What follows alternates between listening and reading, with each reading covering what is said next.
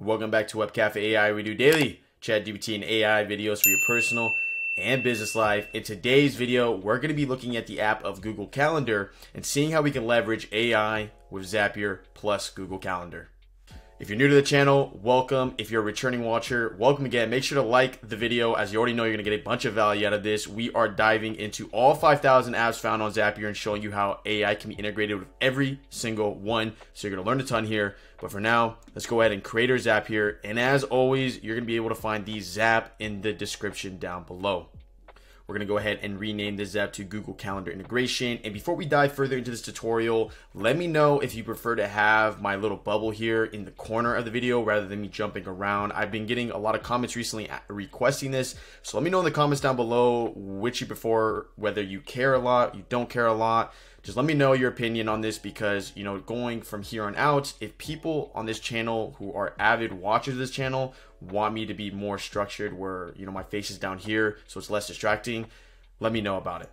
To start off, we are going to create a Zap with the intention of basically making a new calendar event. Then we're going to grab the data from that calendar event. We're going to use GPT in order to reformat that in a way that is productive and then send that through an email. Obviously, the last stage and the last step of this Zap could be a Slack channel. It could be Basecamp. It could be any CRM you use. So whatever context you find best applies to your use case, go ahead and do that. Start off, we're just going to say trigger, and we're going to go ahead and choose the trigger of Google Calendar. From here, we're going to do an event of event created, new event. We're going to continue here. We're going to choose our account and we're going to do our courses here at Web Cafe AI. We're going to go ahead and continue again. And then we're going to do the calendar specific to us, which is going to be the courses at webcafecommerce.com. We're going to go ahead and test this trigger. And right now, no event should show up. We're going to go ahead and create a pseudo event so we can play with the data.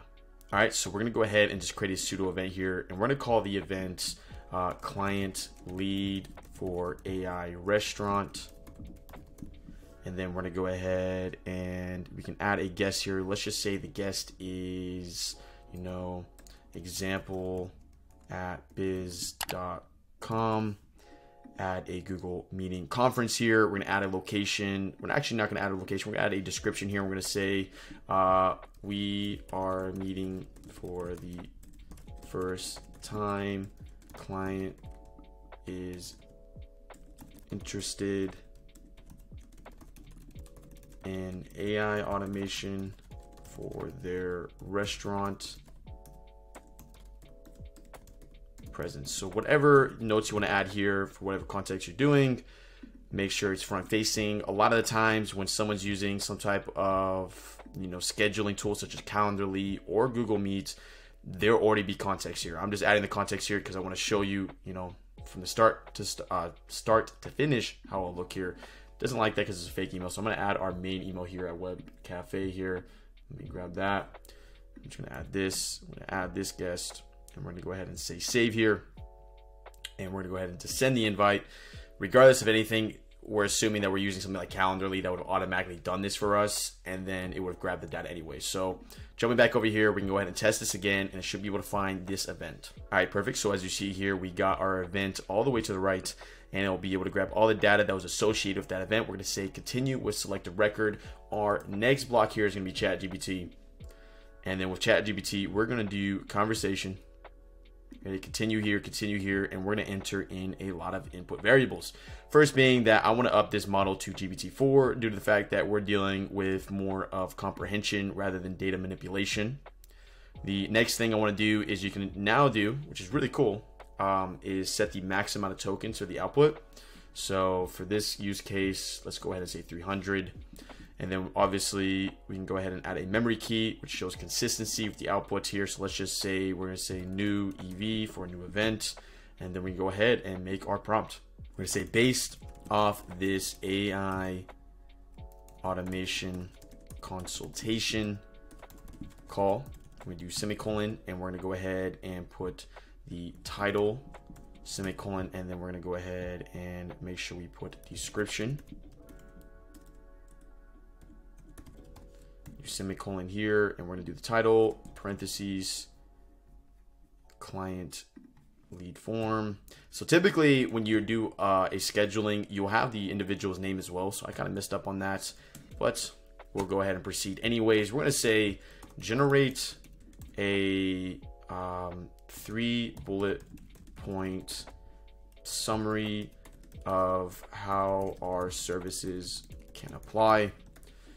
And then we're going to add a context block here. And our context block is going to be simply, we provide AI automation services that range from 1,000 USD to 3,000 USD a month, depending on the complexity. So here's one thing I want to point out here, which is important. I'm doing a very general context block here. This is a very general prompt here. We're not getting very advanced here due to the fact that I just want to show you like how this all connects data-wise. But if you're running a company yourself, you want to add as much information here as possible to give the much amount of context to the AI. So every time it performs a task for the underlying event, it knows exactly how you want the data structured. So maybe this is encompassing the fact that social media, typically it's bracketed in this charge. Customer service is typically bracketed in this charge. Time frame, stuff like this. This will ensure better outputs. But from here, we can go ahead and hit continue. And then we go ahead and test this action. All right, so as you see here, with the limited amount of input data we provided, it has the 3 main bullet points, one being enhanced social media presence. Our AI automation services will effectively manage and optimize your restaurant social media channels. Second being streamline operations. Implementing AI automation in your restaurant process will help increase efficiency, reduce manual tasks, and optimize resources. And finally, personalized customer experience. Utilizing AI-driven analytics, we will provide personalized recommendations. From here, we can go ahead and grab that. And as I said before, you could use Gmail, you could use Slack, you could use Basecamp. So whatever your communication channel is with your internal team, that is what you'll typically do here. And then we're going to go ahead and just do send email. We're going to continue here. We're going to choose an account, and we'll just choose our main account. Actually, we'll choose our courses account so it shows up and I can show it on your back end. We're going to hit continue here, make sure it ensured that, perfect. And we're going to do basically send an email to ourselves. All right, perfect. So we added to ourselves. You could obviously CC people within your team. You could BCC people within your team. You can add the underlying name it's coming from, the reply to, and essentially let's go ahead and input a subject here. We're going to say new call created, and then we're going to go ahead and put our body as the assistant response message. Now, one thing I want to point out here is that this can handle HTML. This could be very useful in specific contexts. Maybe I want the underlying conversation output from ChatGPT to be formatted in HTML. Maybe you want to do, additional stuff to allow you to structure the email a little bit better rather than plain text. For now, we're going to go ahead and keep that at plain text, and then we're going to move from here and add a signature, add a label, add an attachment. But what we have done so far is sufficient for our needs. So we're going to go ahead and test that action and see what that looks like on the back end. All right, perfect. So new call has been created. We send the email or whatever CRM you use, and now we got the 3 main points that we may want to bring up in that specific call, whatever the underlying context is. Typically, when individuals fill out lead forms for client calls, they'll request certain information such as employee count, industry, services interested, and so on. So obviously you can tailor these ChatGPT prompts to be more specific to your underlying context. If you feel like you learned something, make sure to like the video. It's completely free and it helps us here at Web Cafe AI.